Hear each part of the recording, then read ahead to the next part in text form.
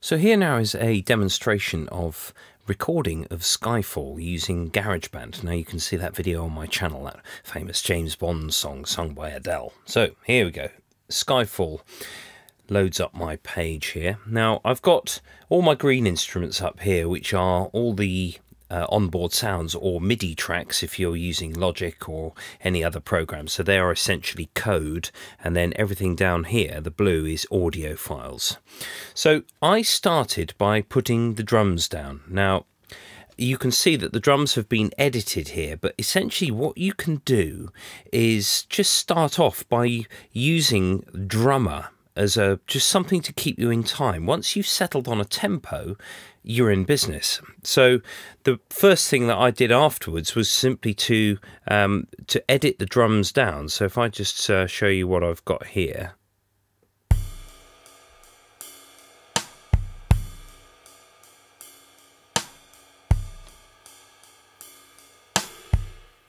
That is good enough to record to. I would advise against recording parts or piano parts or whatever with just the metronome, because you don't get that sort of feel, you don't get that sort of resolution of playing back your audio files to just the metronome. So just striping any old drums down will be fine, because don't forget you can put them back on afterwards. And actually in the sort of audio world, lots of drummers do like to record their parts last over a backing track so that they've got something to play too. So my first job with the drums, if I just go to edit, was that I did quantize everything that I'd played in, and I did play this in as well using a keyboard with the USB kit that you can get, the camera kit. So you can see that all the lengths of the sounds are slightly different on this graph here. This is the end. I've drowned and dreamt this moment. But the lengths of the sounds have no bearing on the sounds themselves in the drum sense. So I've got also all the velocities are different. If I just click on another velocity, or randomly this one or that one or whatever. So playing them in does give you a very, very good sort of overall sound without it sounding all clinical. Even when it's quantized, you can still get a good sort of human feel because of the different volume levels. So I played the thing through to the end. Now, a slight digression here. We have, if I go to the plus symbol at the top, you can have sections. Now, as an old school recording artist, I don't use sections. I used to use tape recorders and then hard disk machines from the early 90s, early sort of noughties rather, where it was just, you just recorded from the beginning to the end. And if you wanted to do something again, you could punch in and punch out. So you could actually take out a section and record a new bit there. So I've never used sections on here, but essentially what it does in GarageBand is allows you to record a chorus, for example, and then duplicate it elsewhere. But that is something to be wary of, really, because you don't want exactly the same thing every time. That's something that you can do if you're recording something that you just want to get a really good sort of chorus section on its own and then duplicate. So my next job from this, now I did have a good old-fashioned piece of paper which had my chord sequence on and the lyrics and all that, and I would also written out all my arrangements using notation. So all of my vocal parts, for example, were done just by recording parts. But you can see that I did record in little bits here, but they are different. Well, in fact, these are the same as those. I have done a little bit of cutting and pasting, but that's, you know, it's just little bits like that rather than entire sections. So the next part I did was the bass, and I played this in using the onboard bass guitar fingerboard that you can see. There we go.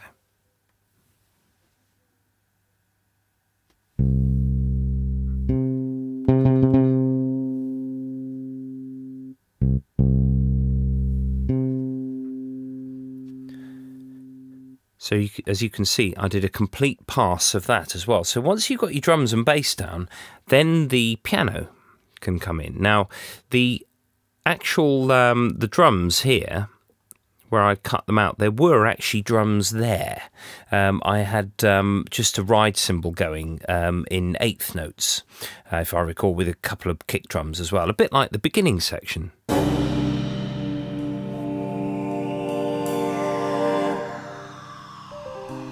No, this bit here. For this is the end. So if I get a section here, maybe if I just split that and then take this piece, copy it, go back to here, and then paste again, paste again, paste again, etc. I'll just do those 4 bars so you can hear that the piano has got something to play too.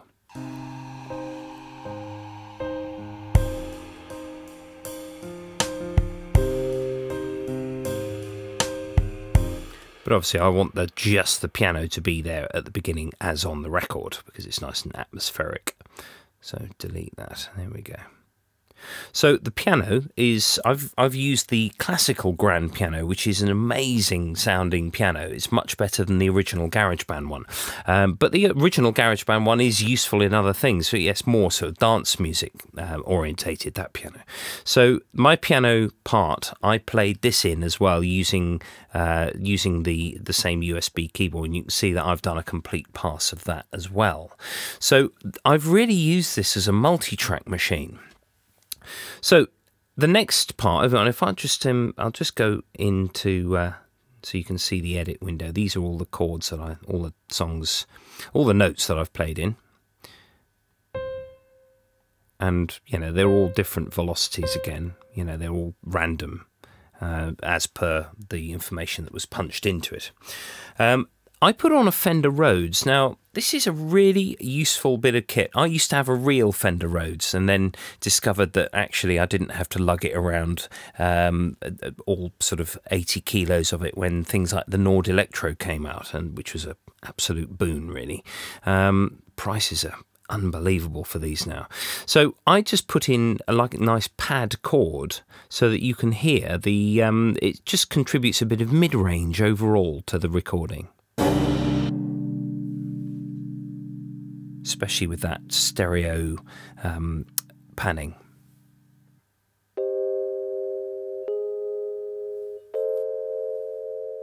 You I owe them, swept away I'm stole. So when you take it away, there's a little bit of space there. Maybe you'd want space, but for me it's just nice to have that just in the background.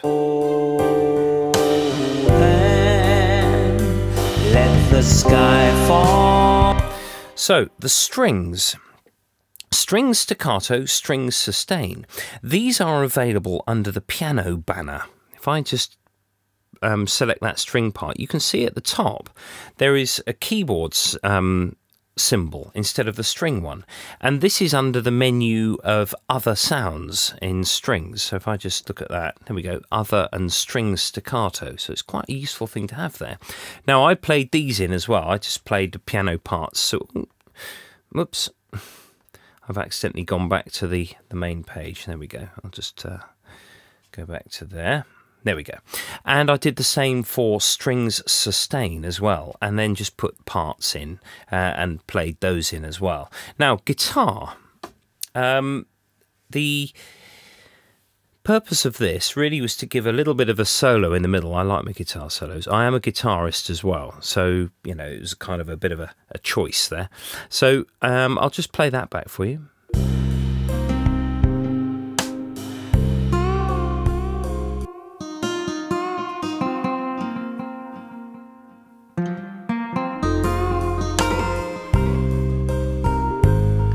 Now, guitarists can tell that that's not a guitar, but it's music. It doesn't really matter what a sound is, and to that end, don't worry too much about the sounds to begin with. The most important thing with something like this is to get it down, is to get it recorded, and then you can tweak afterwards, because you can change your instruments or change your velocities or change the effects. And I've put a lot of reverb and delay on here as well, using the track settings here. Yeah, there's lots of reverb and lots of echo, and I think probably a few other things as well. Yeah, a little chorus as well, just to wake that guitar slightly up. So if I just solo that.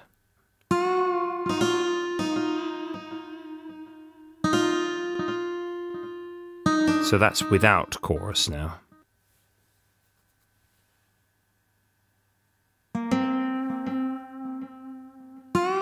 And that's with. Obviously I can play with the intensity and all that. So, there we go. There's my guitar. Now, that takes care of pretty much all of the green bits. Now comes the backing vocals. Now, I'd written all of these out with bar numbers, so I knew where to record bits. As you can see, I haven't done full passes here. I've just done little bits. I mean, the lead vocals I just did in sections, just to make it easier to record a take. So if I just solo out these parts now, you can see that there are 6 here.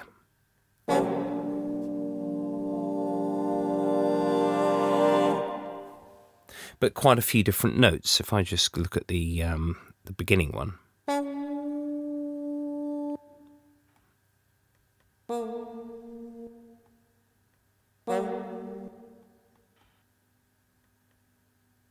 For some reason that's very low. Maybe I made a mistake and just got rid of that track. And then... oh, one slightly higher. I decided on having a part in the middle. So lots of this you can kind of add bits as you go along. And the beauty of GarageBand is that you've got these 32 tracks that you can play with. Note that it's 32 mono tracks. If you use stereo tracks, that means the green ones, it actually swallows up individual tracks. So one of these stereo tracks for the strings, for example, is actually 2 tracks, not 1. So it's 32 in combination.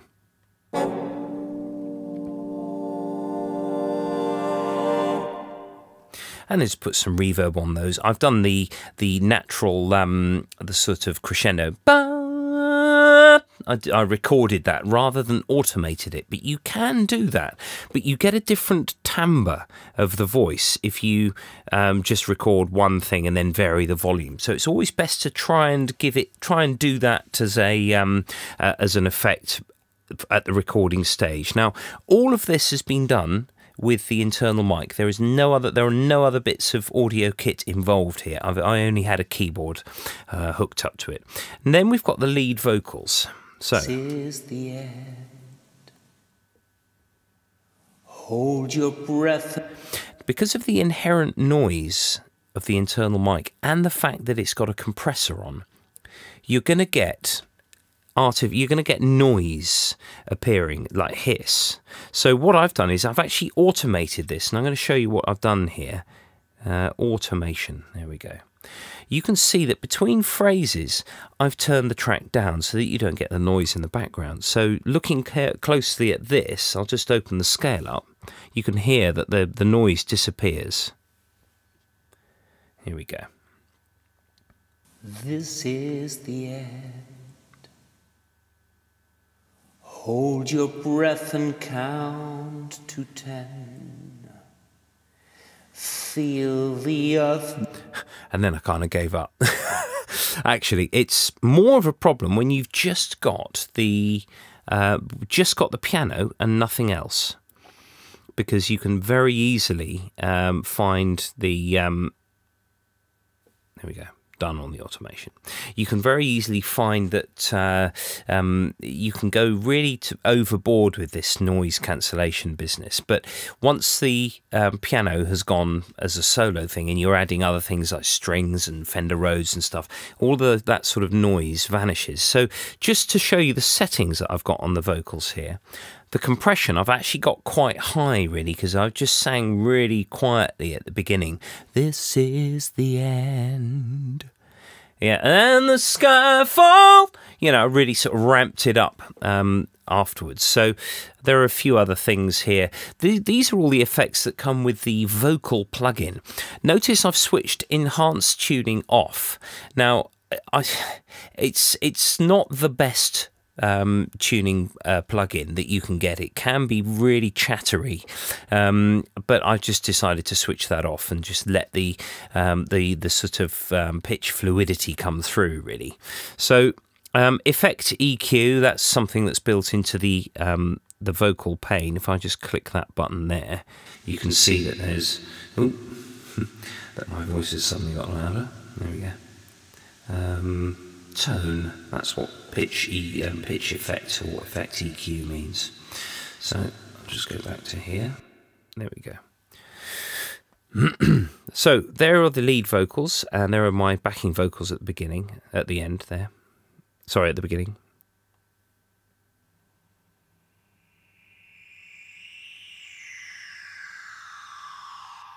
Now that is the Korg Monotron delay. It's a fantastic little thing. It's like it's got a little ribbon at the bottom where you play the keys, as it were. It's got a piano keyboard on it. You can see a demo of that on my channel if you look for Korg Monotron, and it's an amazing bit of kit, but I used it simply as a sound effect at the beginning.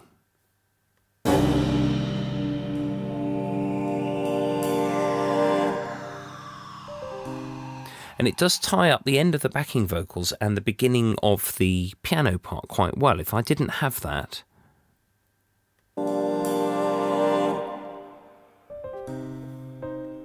So it's quite nice to have that little thing going in the background there. And I did that at the beginning and at the end. So moving on to the next bit. This is the sort of the chorus bit. So if I just solo out these vocal parts. Like a sky fall, when it crumbles, we will stand tall. So it's of utmost importance to get the timing really, really accurate here. And actually, I must say that my timing is not great here. Like a sky fall. The entry, the let the sky fall, because of the length of the word "l" when you're saying something like that, let the sky fall, you have to be quite dramatic with it, but that can actually detract from the realism that you'd ideally want from the whole backing vocals thing. So if I just bring in the main vocal as well. Stand tall, face it all to... Now I've accidentally moved that vocal. It's just there we go. That was me getting slightly worried there. There we go. But you never have my heart.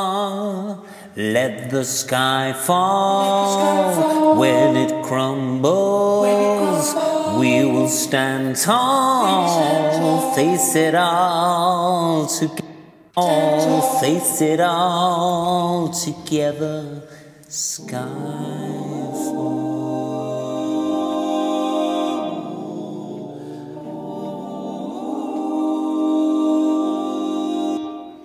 Now I had written a part here as well. Now you can see that the level here is a lot higher than the other parts, and that's because I did it as a bit of an afterthought and just thought, well, actually it'd be nice to have something in the middle there, just before the verse comes back, or before the chorus comes back.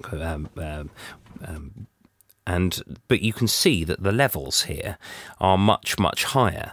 So what I've done is I've automated those. You can see that these levels on the side here suddenly dip. Oh, there we go. I've just moved that vocal part again. Oh. They suddenly dip when I go to this bit and then come back up for the final stanza. Together, Skyfall.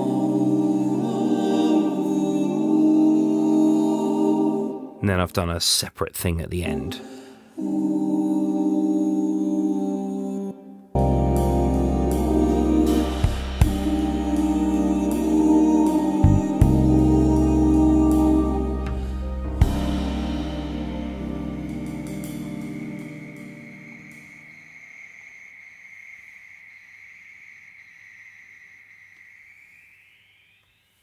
So there is a breakdown of my recording of Skyfall, and hope you got something out of that, and I'll be posting more videos soon.